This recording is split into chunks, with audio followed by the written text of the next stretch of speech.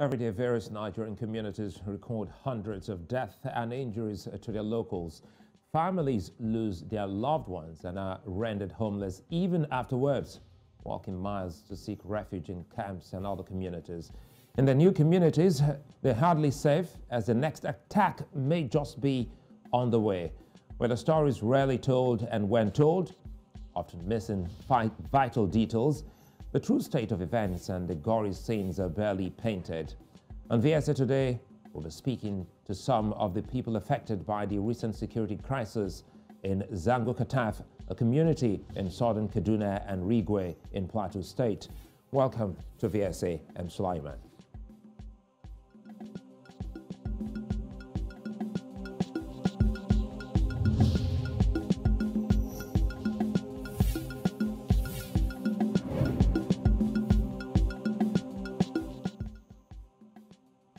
Now, security challenges faced by the people of Zango in southern Kaduna state dates back in history. For many decades, there's been a local battle between the traditional settlers of the community, known as the Achiap people, and the Hausas. Now, clashes between locals and militia have often led to the death of hundreds of people and the burning of houses and businesses, leaving many homeless and some others living in IDP camps. The latest has seen the killing of at least 32 people and 4 villages sacked. Local dwellers are on the run for their dear lives.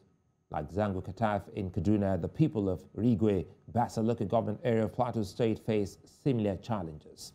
Now, between the 31st of July and 4th of August, 70 people were killed in various Rigwe communities, more than 2,500 houses burnt, and over 1,000 hectares of farmlands destroyed. 25,000 people have also been displaced from their homes. That's according to eyewitness accounts. From Kaduna to Plateau to every other part of Nigeria, the history long abandoned yet important is haunting the times and haunting the people. Avoidable clashes have become the order of the day, and peace has become a privilege. Now, to feel the pulse of the people and know the level of devastation in those communities, I have today Nura Bako Zango, a native of Zango in Kaduna State. He will be joining me via phone. And Lawrence Zongo, he is the Publicity Secretary, Rigwe Youth Movement in Plateau State. Gentlemen, many thanks for joining us. And let's start with Nura, who is on the phone. Nura, you live in Zango. Can you give us a detailed account of what's going on in your community and the local government? Thank you very much for having me in this program. Can you hear me, please? Go ahead, you're welcome. I can hear you. Yes, thank you very much for having me in this program. The conflict in southern Kaduna and Zango in particular is long and complicated. It is a conflict or crisis that lingered for over 30 years. It started in 1992 due to, relocation of market, farmland disputes, as well as uprooting of crops. That was what led to some of the immediate and root causes of the crisis of 1992. Which rendered my community, Zango Urban, completely displaced. However, after that crisis, a committee was set in order to reconcile the two warring parties by the then government, military government, under the Colonel Lawal Zakari Iba. So he set up a committee headed by AGM Usman Muazu. So the committee has brought the two warring parties together in order to reconcile them. Unfortunately, the committee fell out. Then the governor himself organized what we call a peace party in government-based secondary school, Zango in 1995. It was at that party that the two parties had made some agreements and pledges. They have also made some demands from the government. So the Achiap on their side acknowledge the fact that they have confiscated land belonging to the indigenous of Zango, Hausa people of Zango urban. They acknowledge that fact. So they promise that they, in as much as Akiab chiefdom is created, because that was during that time we were all under the Zogo Emirate. We were all under the Zogo Emirate. The district head was were sent from Zaria. So the Akiab demanded for the creation of Akiab chiefdom, based on the fact that, according to them, that they were not from the same religion, from the same culture with the people of Zaria. So in other words, allow me come in here quickly, Nura. Sorry to cut you. I'll come back to you, but it would seem as if some of the key things you taking this back to the early 90s, specifically 1992, and it looks like it has turned into what you would want to call a tribal and sometimes religious crisis. Is that what it is? Yes, this crisis. In Zango, the crisis is both religious and ethnic. Okay, then I'll come back to you, Nura, so that we can stretch that. Let me quickly get to Plateau State, where Lawrence is. Lawrence, good to see you, and thanks for your time. I said last week on the show, the National Publicity Secretary of the Rigwe Development Association told us 70 people had died and more than 25,000 were displaced after the Fulani militia attacks. That's according to him. What's the current situation in Rigwe at the moment? Yeah, thank you for this opportunity given to me. The situation is still becoming worse and is actually dangerous for us. And those houses being shown on the screen just recently is actually from Uruguay chiefdom and also an orphanage home being destroyed and burned down. And not only that, crops were being destroyed, just as the National Publicity Secretary said, Davidson Mallison. And also these issues now is changing back to another sad situation whereby the way these Fulani militias have destroyed, they're now going back to those community, grazing their cattle and also destroying more houses. And the fact remains we're recovering more dead bodies because some were missing. Some have been missing for a very long time. And so since then, we're now getting more dead bodies. So it's equal to almost 80 now that we're recovering dead bodies now. It's so very painful that no one is there for us to wipe our tears for us. We have a failed government. We have a government that don't care about its people. We have a government that look into others as second citizens. We have a government that only when the attacks occur, they don't speak on justice, but they kind of they only make praise statements that they're not yielding results. They are kind of a government that their judgment system is one-sided in favor of the Muslim Fulani militants. This is what is going on. It's actually a genocide. I pity some of the national dailies, some bloggers, some fake organization coming up to say that it is a clash between herders, farmers. Like this is a coalition of peace practitioners in Plateau State.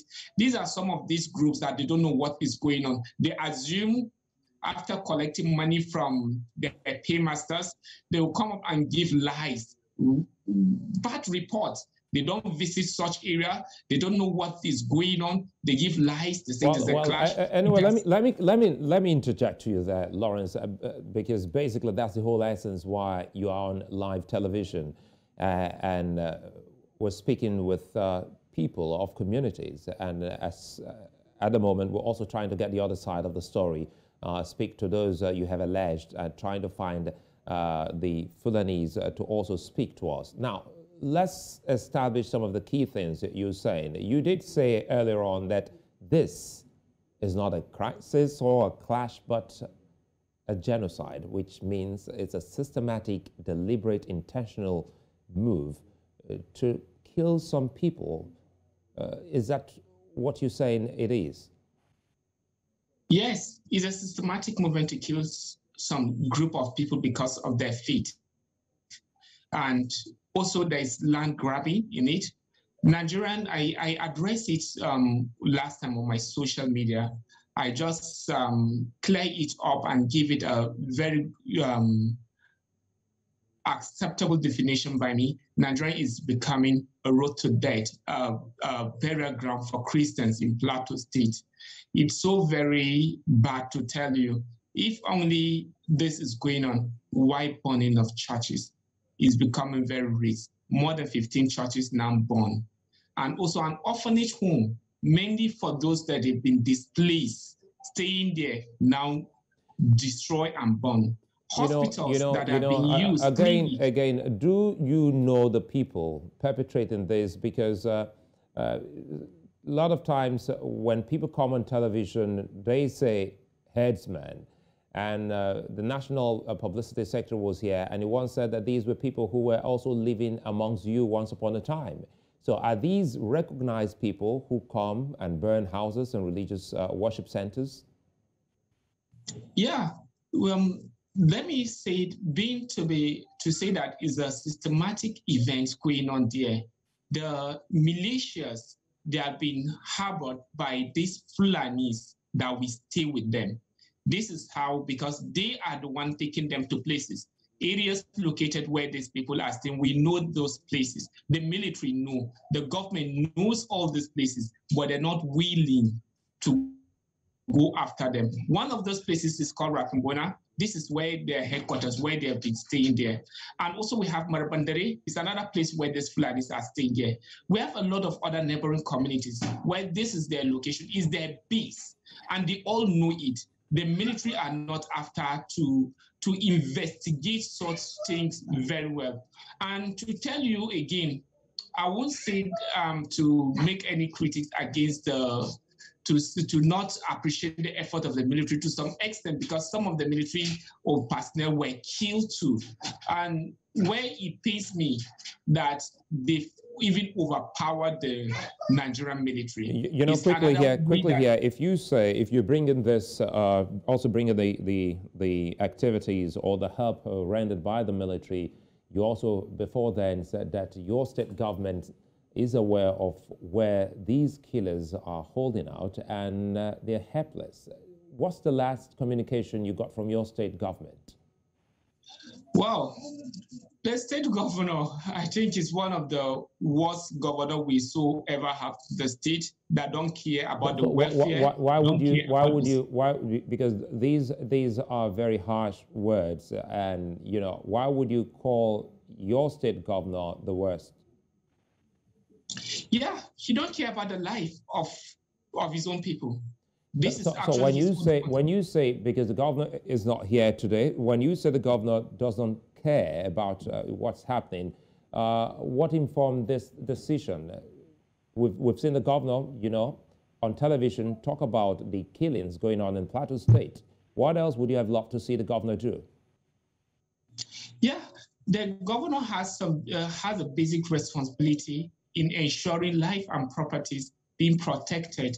And also, there is some certain concern that we have to see from a governor that coming down to the community. As I'm telling you, this attack started since from 27th of July till 2nd August. No any condolence from the governor. Talk less of taking an action to ensuring these criminals, these terrorists are brought to book. Then on whose order is the military acting at the moment? Yeah, the military are acting under the sector commander. That's General S.I. Ali. Is actually the commander there. Good thing, you know, Lawrence. Good thing. As bad as this is, but is good a thing that you are on the ground and you also know the name of the commander who is commanding the army in that locality. We're hoping that we should be able to also get to the Plateau State governor. But quickly, a moment here. Let me quickly get to Kaduna, where Nura is. And Nura, quickly here, there are a lot of other things happening in your state. There's a history of ethnic and religious tensions stemming from the establishment of these communities you spoke about in your opening. What are the traditional rulers in these communities doing, and what do you understand from this history? Thank you very much for this very wonderful question. Last year, immediately, slightly after 1992 crisis, after those reconciliations, the town came back to normal, and we have not experienced any form of violence again last year. So what happened last year was the Atia people found a dead body in a place called Kurmin Masara. And the place is 44 kilometers from Zango urban. Now, when they found that dead body, they're supposed to investigate or report to the security. So they did not do that. They took the law into their hands and came in thousands in order to our community, Zango urban. So, due to the swift response of the agencies, they could not be able to attack the community. They went to the bushes, where they live with Fulani, and started killing their rugas, killing their people and burning their rugas, killing their heritage, which is their cows. That was what happened last year. So later, there were a series of reprisal attacks. Fulani people have something. They are unlike Hausa people. You can kill Hausa people. They will say that it is the will of God. They will forgive and forget. But some of our Fulani brothers find it very difficult to forget and forgive. So after their communities, after their rugas, after their cows were slaughtered, were killed. Allow me come in here quickly. You referred to these people as some of our Fulani brothers, and the question Africa is asking, if these are seen as siblings and brothers, why is it so difficult for traditional rulers and the government, especially in Kaduna State, to come together, to actually, bring about the much needed peace between these communities? I'm coming, sir. The traditional ruler in Asiap chiefdom is called Agwan Asiap Sir Dominic Jamboya. So after those crises here and there, he organized a peace meeting in Angoma City. He called on the warring party. He called on the house. He called on Fulani, and he called on his brothers. There was a peace pact that was signed, and I could remember vividly. Part of the pact is that they have agreed in peace. Since we are all Nigerians, no one has the right to deprive another of his belongings, or no one has the right to put another out of his own territory. So they have promised not to engage in, blocking of a mountain of illegal roadblocks on roads, because anything that happens, the actual militia mounting illegal roadblocks, innocent passers by that are not even of that place. So at that moment, they promised not to do that again. So unfortunately, as soon as our actors finished that meeting, as soon as that meeting was finished, concluded, the active militia continue with their guerrilla attacks. One Fulani man here, another Fulani man here. They will shoot the house. They will, in fact, that is exactly what is happening right now in Zango. And again, 11th July on Friday, there is a contentious land. There is a land, a bone of contention between Hausa of Zango and the Asiat people. So last year when it happened, the government has warned everyone not to cultivate the land. It has warned everyone to desist from cultivating the land, pending on it reduce its its white paper on other issues. So the Axias came in to cultivate the land, and some of them were shooting in our presence. They were shooting. And others went to one Ruga. I know the Ruga in Magania. We call it Rugan Ar Otonko. They went there and burned the Ruga. In fact, the Fulani narrowly escaped. Again, in Jenta, they went there and burned at the Ruga. Nura again, allow me butt in here. Again, if we got a sense of what you're saying, it looks like, you know, a case of reprisals, you know, from both sides, you know, and if this is what is happening, and history has told us that this has actually been on for a lot of times, many years, and if the state and the governments, both the military and civilians, have struggled to find a lasting solution to this, and it still persists, as a native, Nura, with a sound understanding of these problems, what do you suggest will bring an end to the problems? Thank you very much, sir. There are possible solutions to this problem. One, there is what is called indigenous secular dichotomy in southern Kaduna. That one should be abolished, because to them, to Atiab and their allies, any Muslim, no matter the language he speaks, is a secular in southern Kaduna, irrespective of the number of centuries that they spent there. Like my town, Zango Urban. Zango was founded over 500,000 years. And up to now, to them, we are settlers. So if they can discard that indigenous secular dichotomy and ideology, peace will reign. That is one. Secondly, they are elite. They are elite. Some of them are in Abuja, some of them are in Kaduna, some of them are in Lagos. They will sit in the comfort of their room, whining and dining with other people that are not even from their faith. But they will be instigating their youth to carry the law into their hands.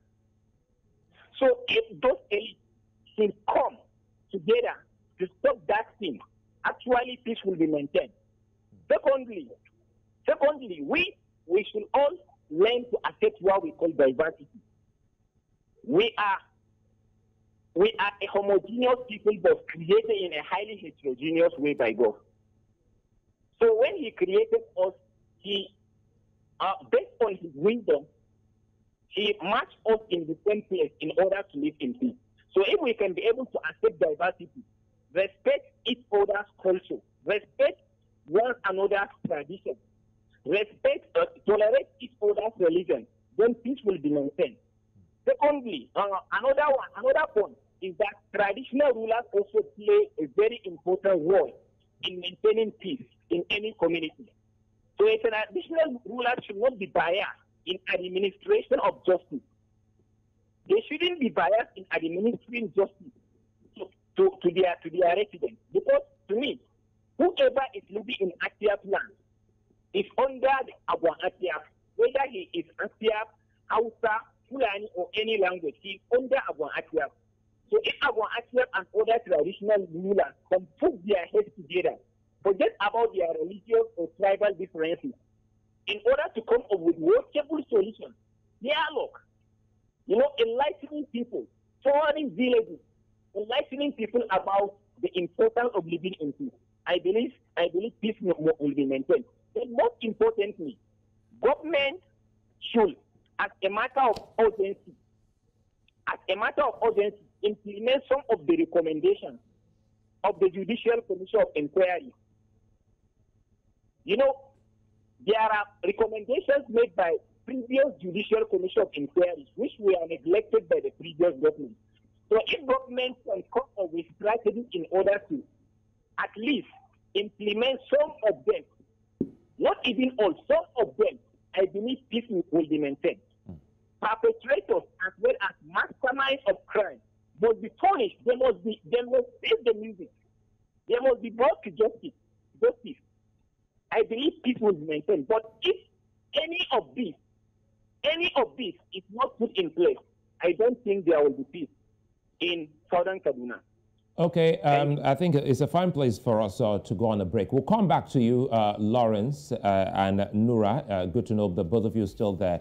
And of course, Nura has raised quite a lot of points here. And when we come back, I'll be asking to speak in to some of the eyewitnesses and indigents, I beg your pardon, who are right there in Plateau State. But some of the key points Nura has raised is for traditional rulers not to be biased, especially in the administration of justice, and also look at the past recommendations by different committees that have been set up in the very, very, distant past and also near, past to see how this can actually be resolved. When we come back, more on these issues of crisis in Zango in Kaduna State, as well as Rigwe community in Plateau State. Stay with us.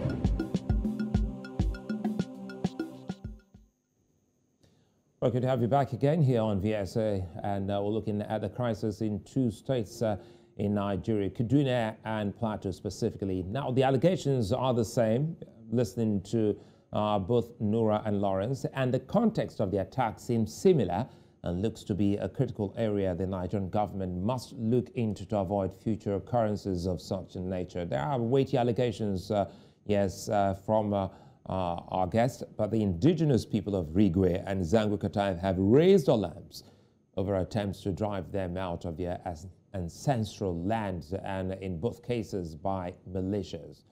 An orphanage supported by a US-based non-governmental organization was also burnt in the attack, raising questions about the protection of kids and women. Now, the children, most of whom were left homeless by Boko Haram, have now been left homeless by recent attacks on the only place they can call home.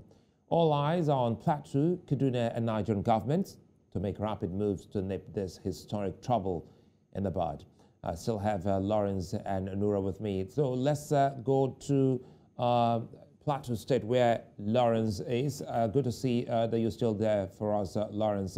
You've been reporting these killings and attacks for some time, Lawrence. And what have been your experiences so far?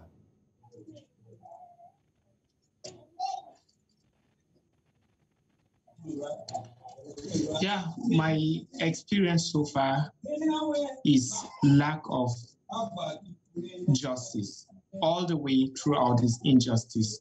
And let me say this, to give a recap on everything that happened from 2016 and any other attacks, but the one that hit from 2016 to date.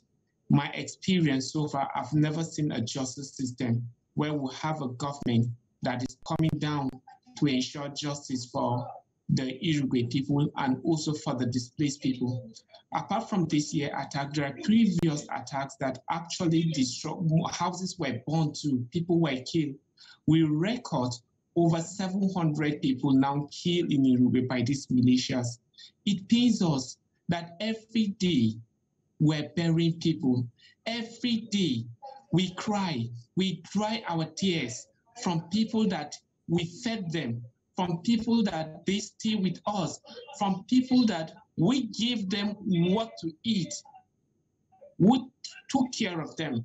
But we have a failed government. Sometimes I always say I don't blame the Fulanis, but I blame the type of government we have that don't care for its own people, from the federal to the state government. We've never seen a situation whereby the state government have sympathy, care, love for these very people facing this attack.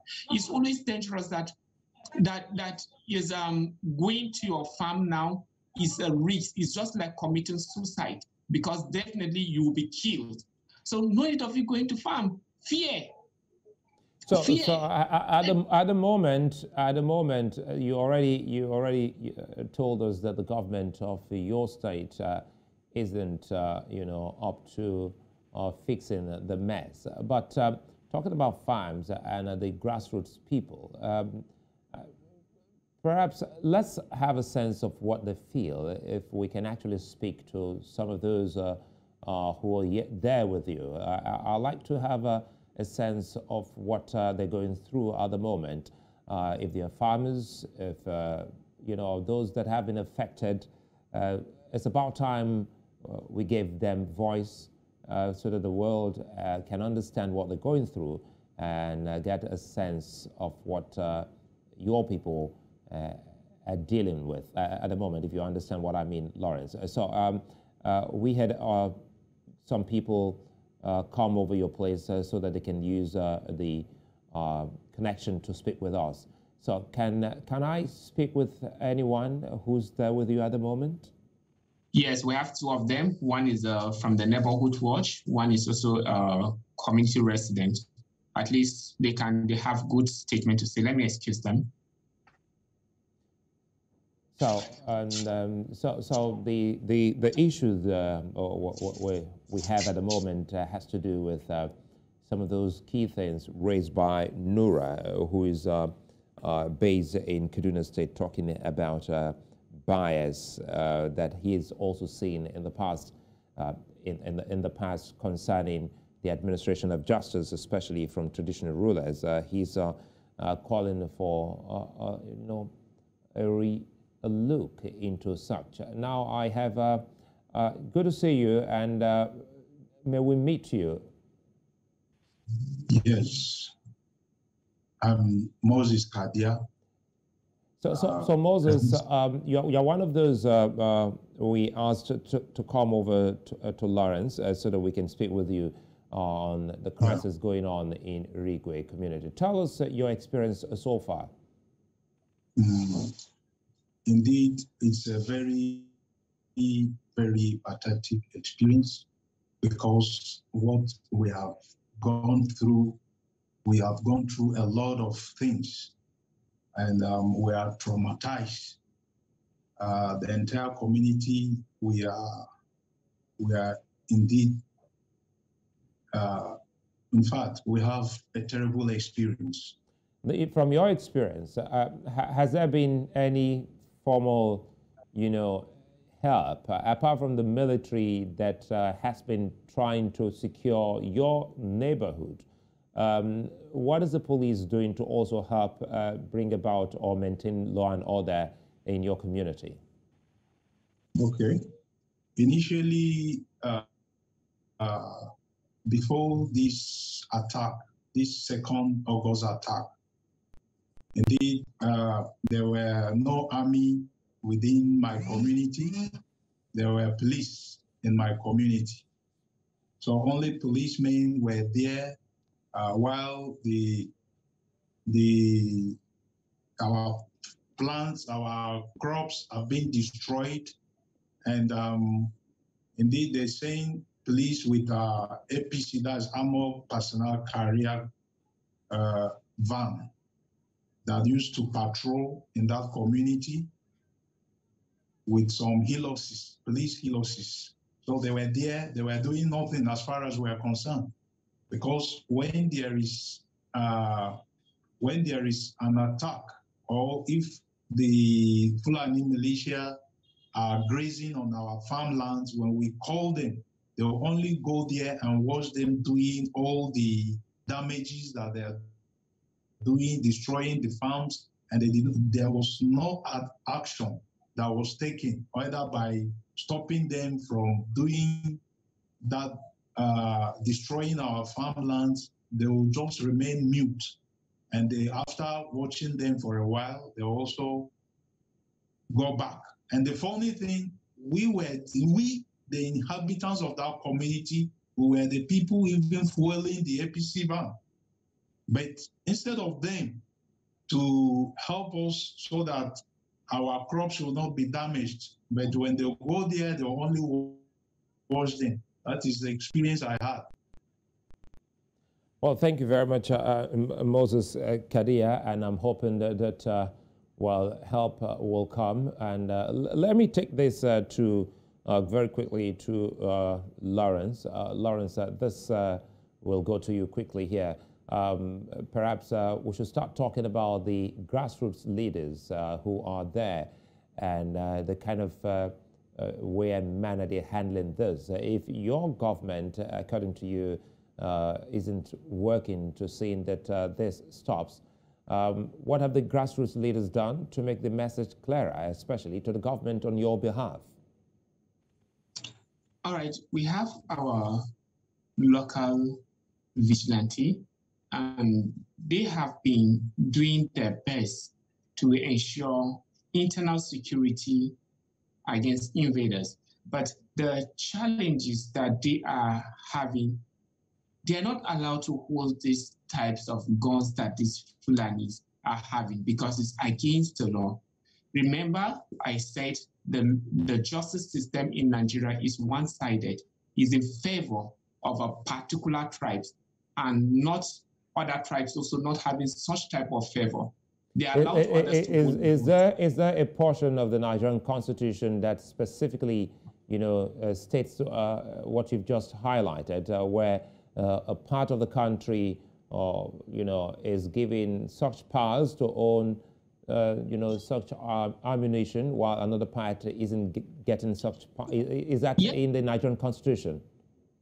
Yes, but from what we're seeing, this is what is going. Let me get to you. Did you say yes? Is there a part of the Constitution, of the Nigerian Constitution, that stipulates a part of the country can, bear arms and another part can't? No, there is no any constitution that is saying that. But from what we're seeing presently today, it gives us that direction, that way of to think that, yes, this is what is going on in the country. Okay, it is an assumption. Yes, but it's actually the reality. It's actually what? That's the reality, what is going on.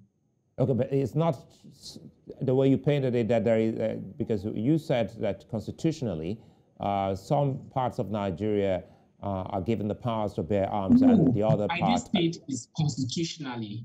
I didn't say it is constitutionally. But I said the government, the justice system in Nigeria is actually one-sided. The justice system is in favor of a particular tribe. Is there a reason, or are there reasons why you have said this? The basic reason over there, with our experience so far over since when this attack has been going on, let me say from 2017, we had a very big experience whereby 29 people were killed in a classroom. And how were they killed? There was actually negligence of the Nigerian military over there, over that incident. And was there any steps being carried out to ensure that these people were being persecuted? Do you know, being kind of going to be punished? Nothing was done to this, and no investigation have been done. No any report, despite all our complaints, despite all reports we've been given that this is what is going on. They've cared nothing about us. How do you want us to think that the justice system is not in our own favor? It is. So, and it's clear because we're seeing it. We're home. We're seeing what is going on. Even sometimes calling the military to tell them this is what is going on. They don't take quick action over it. Sometimes, again, I said, I don't always blame the military to some extent, because what if they're not well equipped? I remember there was a Nigerian, an STF officer, not to mention his name. He clearly said that sometimes they don't have bullets. He told me that. He said it, that sometimes they're not even well equipped. And some he also says that they're not even giving order. Several times, So this has been going on. They will say they are not even giving order to carry any action. They're not giving order to kill. Yes, I'm not supposed to kill anybody, but there should be a justice system that where arrest should be should be taken proper, and also investigation. Where is our DSS? Where are our intelligence officers? The immigration officers, the customs officers, how are they allowing people coming into the country just like that?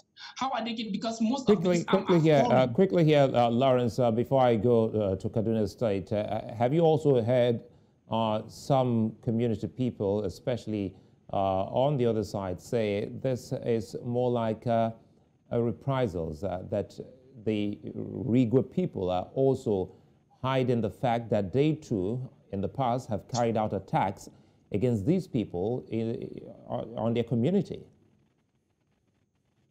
Yeah, I read a statement like that. That's why I started mentioning an organization that Coalition of Plateau State Peace Practitioners. They made the statement on behalf of the Fulani, but we didn't hear the leaders of the Fulani saying that themselves. So I don't know how they make that, and I don't know where it is that reprisal is an attack, is an excuse to reprisal. I don't know. Why not report it? Why not take action? In other words, there's been casualties on both sides, on the Rigwe side and on the Fulani side. We've never, I'm telling you this, I stay at home. We've never counted any casualties of a Fulani in any of our community. We don't know that. And we've never heard of that. So as a youth, sorry to cut you, I'm just trying to see how much we can cover before we get to Kaduna and come back and wrap up. As a youth association, what have you done to bring the young people, especially those who look up to you and others in the association, in your communities together, to try to salvage the situation? We from our community, we've undergo a lot of trauma and forgiveness process with the community. And we've done that with our youth, calling them to order and having programs by organizations, Stephanos Foundation, HT, and some other humanitarian organizations coming up to see the reason of forgive our enemies at all time. And it has come to a day that let me just say, it's not up to a week whereby we sign an agreement. But some of those things we have to just do it to accept some processes, but that yes, there should be peace. But whenever we go to such type of meeting, there will be attack immediately. But we've been doing our best, organizing meetings, and also we publish series of statements calling on everywhere, don't take any reprisal. If were to say that with what's happened to us, if we're going to for reprisal, who are we going to kill? Who? Must we go to Rafimbona, where we know that these people they have arms? Do we have the arms? No, we must call on peace for our own people. And we say to go to Maribandere, where they are. We've been telling the security, this is where these criminals are. They should visit them. It's not our duty. So we've been doing that a lot to our youth to tell them, come and take a peace process is the best. Well, I think that's a good move, and we do hope that when the government and the military authorities are reached to come on the show, they should be able to talk to the Rigwe people and communities on what else they're doing, in addition to what your body of youth are doing to ensure that peace, is established in your communities. Let me quickly go to Kaduna State, where we have Nura. Nura, thanks for your patience and your time. Good to know you're still there for us. Quickly here, how important is the understanding of the history of settlements in solving these challenges? Because listening to you, you took us down memory lane talking about, different settlements, considering the Zango Kataf crisis has been happening, not just now, but for a long time now. Thank you very much, sir. Understanding the history of settlement is very important, since that it will enable people to know where they come from and where they are heading to. As for me, Zango Urban, just like what I have said earlier, was established about 500 years ago. And we are not afraid of telling anybody about our history. We all know that every settlement is established as a result of migration of people from one to another. And Zango is not an exception. Zango was established by one Mele. That Mele is very from Baga. He first lived in Kauru before he came and established Zango. In all our history, we are not changing this. So, it's very important that people should know their history so that they can be able to know where they are heading to. So, it is not the history itself that matters. What is very important is that as Nigerians, we have to embrace ourselves as brothers. We believe that if as Nigeria we can embrace our brothers, peace will be maintained. But like a town that was established about 500 years ago, up to now, to them we are settlers. Now, my question here is, how many years are we going to live in that area for us to be considered as indigenous? How many years are we going to live there for us to be considered indigenous to that area? So what I'm saying is, I call on my brothers, irrespective of the language they speak, their religion, whatever, irrespective of their historical antecedents, in order to describe what is fondly, what is popularly known as indigenous settler dichotomy in Toronto. Because this is something that has been reigning for long. And it is something that is instigating violence and more violence here and there. So even though everybody, nobody on earth has no history. Everybody has a history. And even the Akiab that we are claiming or returning to the land, they have history of migration. We have read in the National Archives. We have read in many places where they migrated from. Nobody springs up from the ground, just as they claim. They claim that they sprang up from the ground, and it is not possible. This is institutional statement. They too migrated. So therefore, we have to forget about all these things in order for us to embrace one another, so that peace can be maintained, peace can reign in our land. Thank you.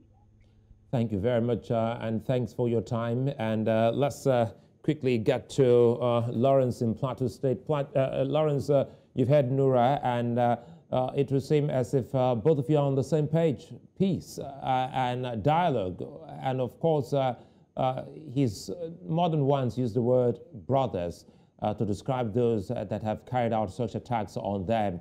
Was as hard and painful as that is, he still sees them as brothers. Now, what's the ultimate solution? You've seen it all, and you've been there. You're still very much there. What's the ultimate solution?